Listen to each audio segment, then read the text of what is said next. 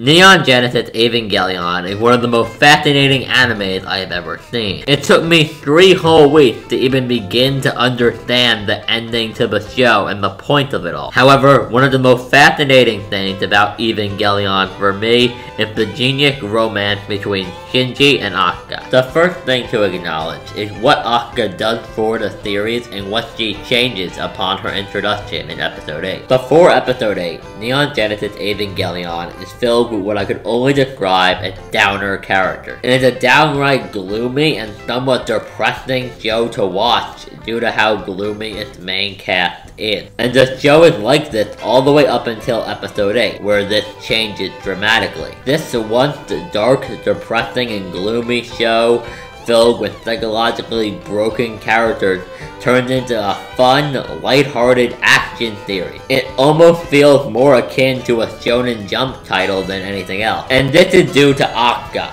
Asuka, upon her introduction, is so filled with funk and personality that she steals the show, taking the primary focus away from Shinji. Episodes 9 and 8 are filled with typical anime gags you would see in other anime. The wind blows up Asuka's skirt, giving Shinji and his friends a look at it, resulting in her slapping all of them, which is a very typical anime gag. Episode 8 being the first episode of the show that I would consider to just be all around fun to watch. As I stated, this is all because Asuka is an explosion of personality. However, this brings us up into the topic of the video. Asuka and Shinji's interactions are perhaps one of the most fascinating things in Neon Genesis Evangelion. Because on a basic level, Asuka and Shinji are fundamentally the same character. Yet at the same time, the exact opposite of each other, which makes them work so well together as a pair. Their personalities are both defined by their childhood traumas and the lack of parental love they experienced as children. The major difference is the fact that they deal with these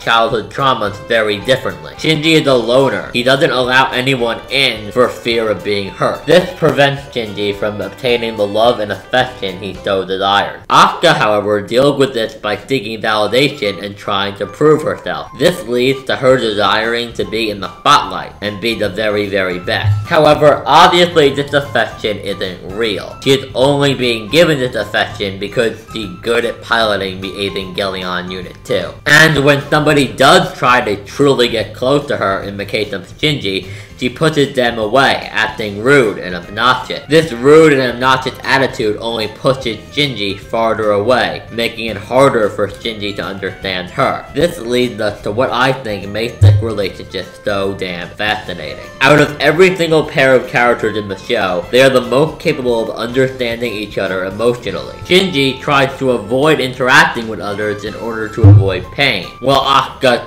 craves attention. Asuka openly admits to wanting to be held by Shinji. Why are you there, damn you?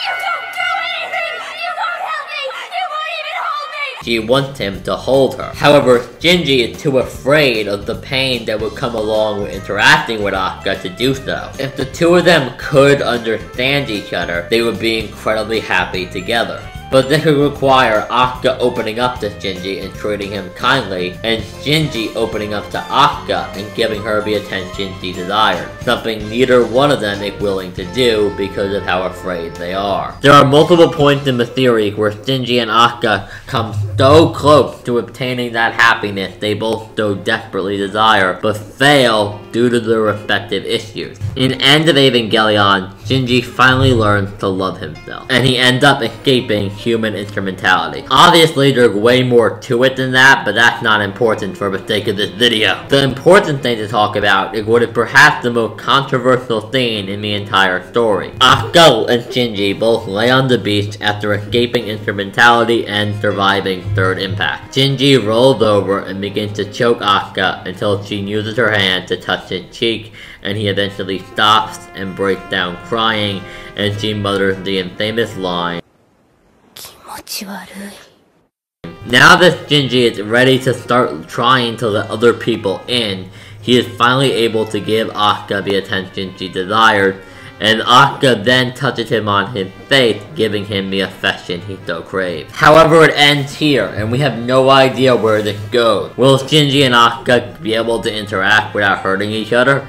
I don't know. What makes this relationship so interesting is that their character interactions are what drive the second half of Evangelion. Their actions are not just entertaining to watch, but also fascinating to study and analyze. Because as I stated earlier, if they are able to overcome their differences, it's safe to say they would be tremendously happy together. If you enjoyed the video, leave it a like and subscribe for more videos like this. Follow me on Twitter, which is linked in the description box down below. And above all else, guys, have a great day.